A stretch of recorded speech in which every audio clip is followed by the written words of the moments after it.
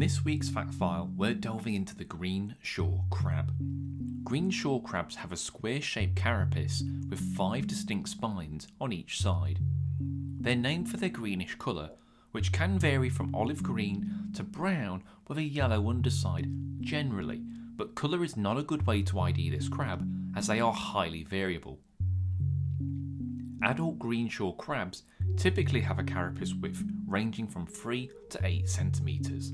They're commonly found in intertidal areas, including rocky shores, estuaries and mudflats. Green shore crabs are adaptable and can tolerate a range of salinities.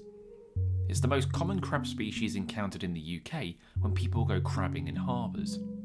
Green shore crabs are known for their aggressive behaviour, particularly when competing for resources such as food or shelter. They may engage in aggressive interactions with each other, using their claws for defence and competition. Green shore crabs use chemical cues for communication, especially in the context of locating potential mates or detecting the presence of predators. They're opportunistic omnivores, feeding on a variety of prey, including small invertebrates, algae and detritus. Found pretty much all around the UK coastline, they can be quite numerous. They have been accidentally introduced into North America, where they are considered an invasive species. Thanks for watching. Don't forget to like, share and subscribe to the channel, and check out the other fact files and wildlife vids. Until next time, cheers. That was a good video, wasn't it?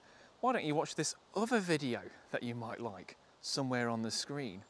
If you're not already, do subscribe to my socials and check out the other stuff on the channel. Leave a comment down below and I'll see you in the next vid. Cheers.